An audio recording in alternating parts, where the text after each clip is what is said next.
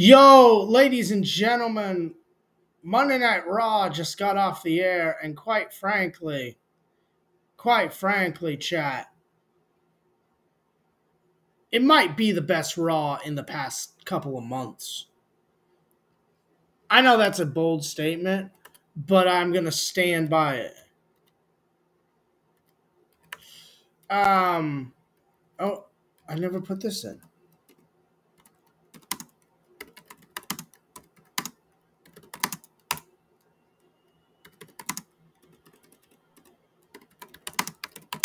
Sorry about that. I forgot to put in the last few segments on Raw.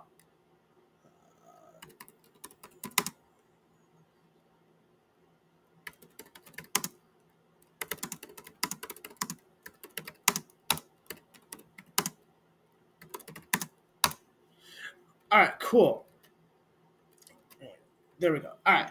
So the amazing thing about Raw, honestly, is 3 hours went by like that. It also helped that the first hour was commercial free, which, quite frankly, I was here for. I was here for that. So, what went down? Let's talk about it.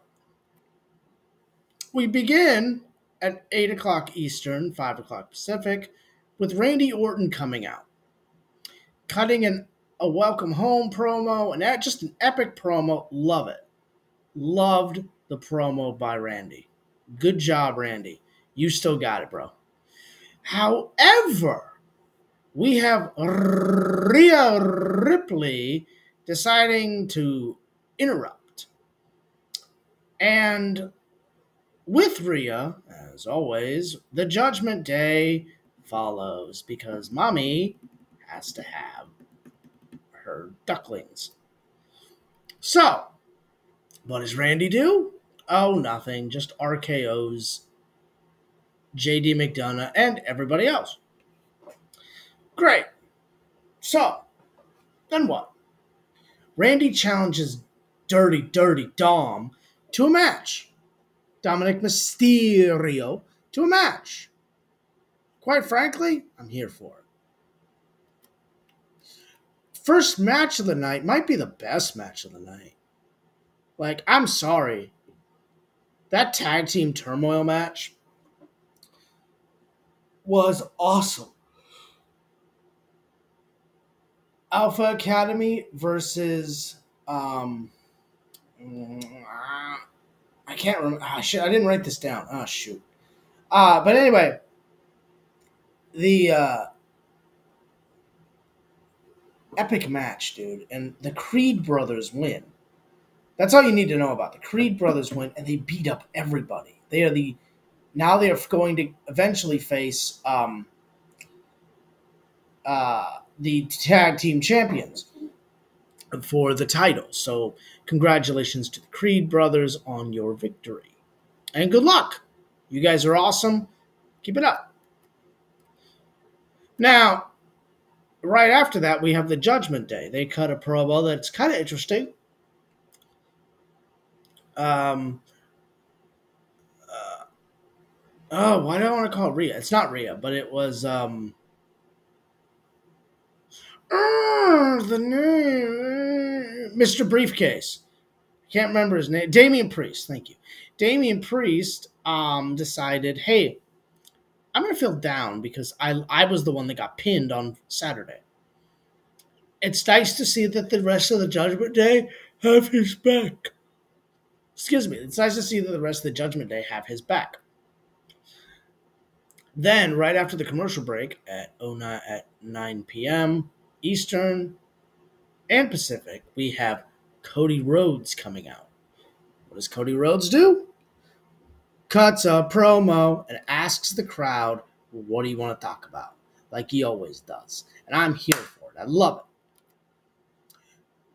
Guess what else he does?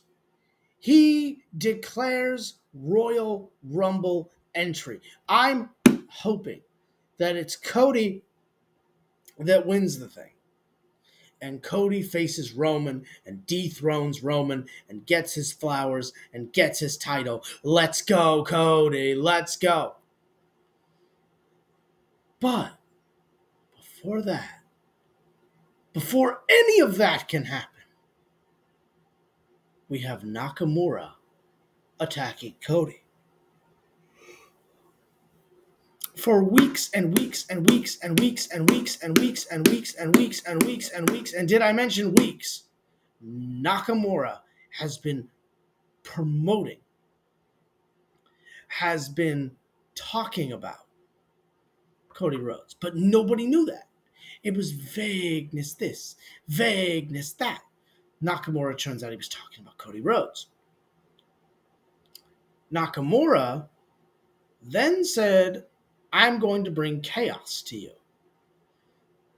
I don't know what that means, but it's going to be intriguing. The next match was Bronson Reed versus Ivar. Two big men meet, slapping men meet. Sorry, two big men slapping man meet. Here for it, yes. But it ended in a double countout because neither man was going to give up and they kept being thrown into to bury the barricade. Sorry, What Culture, I had to take it. They kept being thrown into the barricade, so yeah, they both got counted out. That means that feud's not over. I'm here for that too. Sorry. The energy. Then we had Nia Jax cut a promo against Zoe Stark and Shayna Baszler, right? Then we have Nia Jax versus Zoe Stark. And as we expected, Nia wins, but Zoe put up an epic battle, as Zoe should. So congratulations to Zoe Stark on putting up an epic battle against Nia, but honestly, that match was forgettable. Like, I was like, Then we have Seth Rollins cutting a promo, and so Seth Rollins was like, hey, blah, blah, blah, talking about, cutting a promo, wanting to be a fighting champion, which is perfectly acceptable. So, hey, I'm going to fight, I want to fight, blah, blah, blah. Then Drew McIntyre interrupts. And according to Conman167, who's the guy I was watching with Raw because he adds descriptions to Raw that Michael Cole and the others don't. The commentary team does not.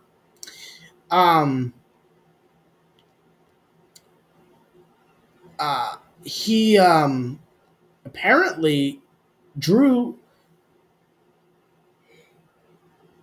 I'm so hyped. I'm tired. Drew apparently speared or headbutted Seth Rollins and busted him wide open. That must have been a cute little visual. Now, here's the rub. Drew McIntyre says, I want the title shot. I want the title shot. Gimme, gimme, gimme, gimme, gimme. I deserve it. You know what?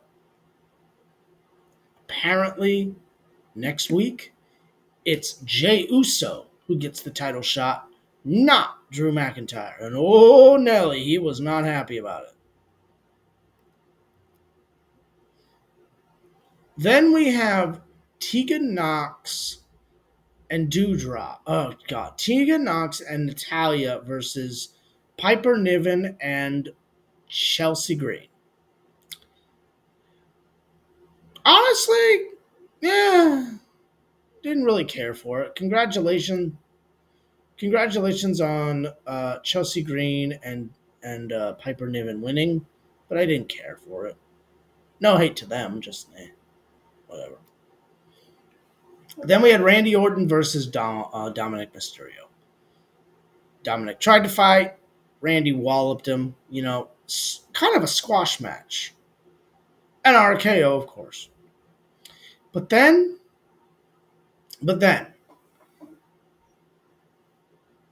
CM Punk was out. And CM Punk perhaps cut the best promo of the night.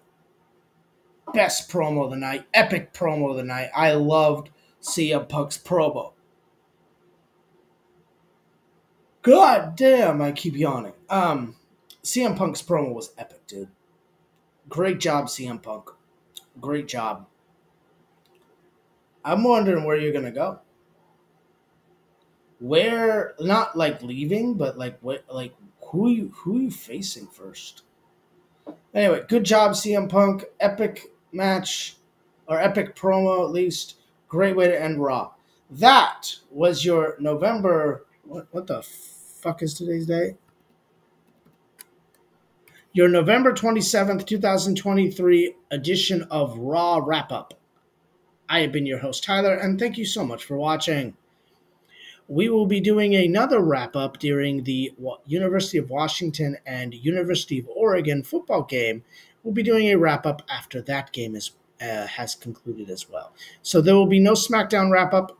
Sorry about that. I have not been doing wrap ups very much anyway, so sorry about that. But it's my home. It's my alma mater, dude. I gotta support my alma mater, so it's gonna be a wrap up through my alma mater.